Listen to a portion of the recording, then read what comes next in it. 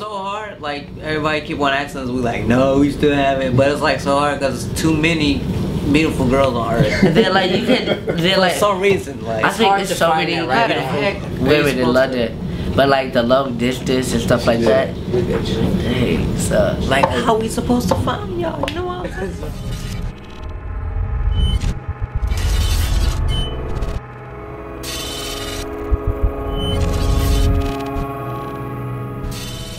Afternoon, mindless behavior. What's up? What's up? Afternoon already. Actually, how are you not feeling today? We're feeling really good. A lot of people think like the weather brings us down. Like the weather brings me up. So it feels cool out here. I'm hyped today. We got a show later on tonight, so we're super excited. It's really good. Cause we're from the States, but the US, so like coming here, like we wouldn't think that our fan base is that huge. And like to know that it is, that's really cool. Like every time we see fans out here, we get surprised. So that's pretty dope. Now, tell me a bit about individually your personalities, because this is my first time meeting you, so individually explain your personalities. For me, I'm energetic, I'm goofy, I'm a jokester, I'm super chill, and really that's it. Me, I'm more the laid back one that just.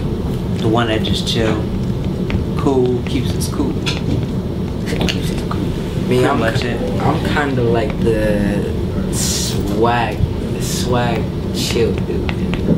Yeah. And me, I'm very witty. Yeah, I'm very sarcastic too. So, and I'm just a positive peace hippie. Alright.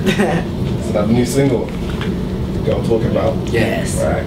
So tell me about that. And how it came together.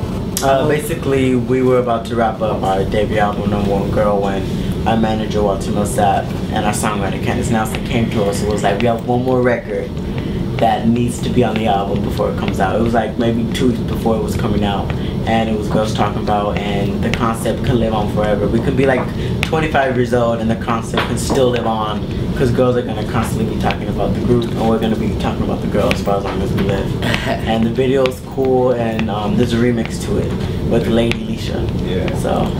And it's good that you guys actually tapping into, you had Chipmunk on the other record. Yeah. Lady Leisha. This is probably going to be like the most obvious question, but do you guys individually have girlfriends? And no, do you guys, no, why not? Because no, we actually probably because we're still trying to.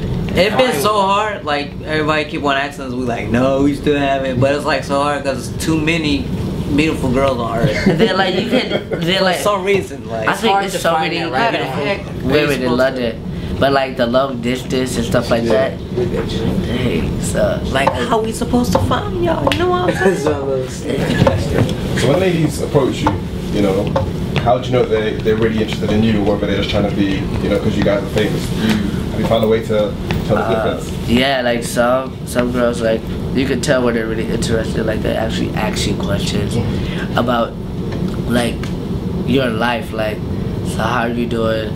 Like they have like consideration in you, and they like you can just tell. And then opposed to like some that just come up to you like, so is it fun doing this, or how's it like on stage, like like so you can tell like the difference. I think it's really crazy. Like I think the one thing that really shocks me is how far the fans can go. Like I know some fans that contact my family through like Twitter and stuff.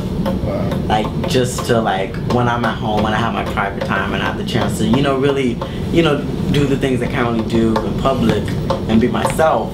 Like they're like asking, what is he doing now? Like I can tweet, can you take a picture, send it to me. Like that's kind of like a turn off when you like try to contact my family.